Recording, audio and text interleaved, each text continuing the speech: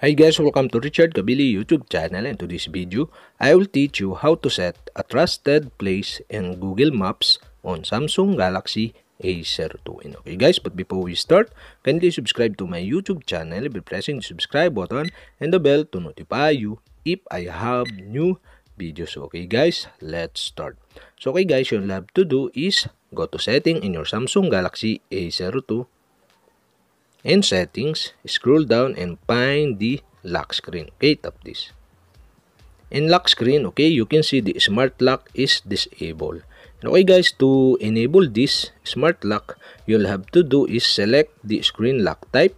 And okay guys, the screen lock type is set into swipe. You'll have to do is select the screen lock type and set into pattern, pin, or password. And okay guys, okay, you can select one of these three.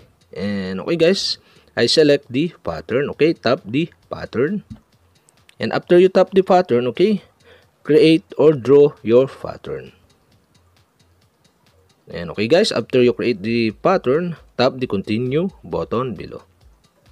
And now draw the pattern again to confirm it. Okay. And after that, after you draw again, okay, tap the confirm button below. And okay guys, you can see the notification settings here, and you'll have to do is tap the done button below.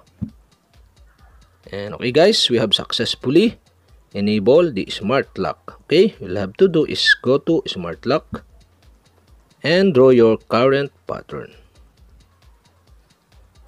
And okay guys, here in smart lock, okay, you can see the trusted place. Okay, tap this. And okay guys, so turn on internet to access trusted place.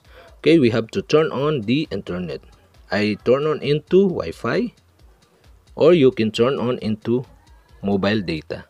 And okay guys, here you can see the add trusted place. Okay, you'll have to do is tap the add trusted place to add into Google Map. And okay guys, okay, here, okay, you can see the Google Map here. And okay guys, you can select your location. Okay. And okay guys, here. So okay, you can see my location. Okay. So for my example, I add my location into trusted place. Okay. So to do this, okay, you'll have to do is tap this, select this location. And okay guys, the pop-up are show.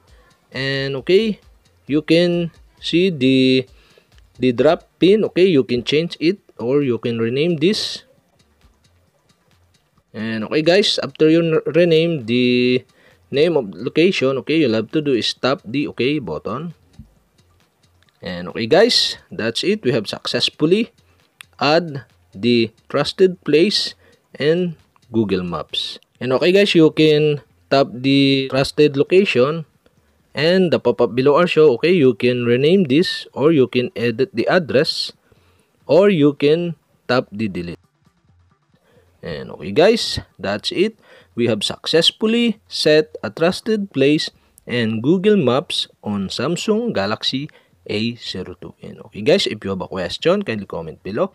And don't forget to hit the subscribe button and the bell to notify you if I have new videos. Okay guys, thank you for watching.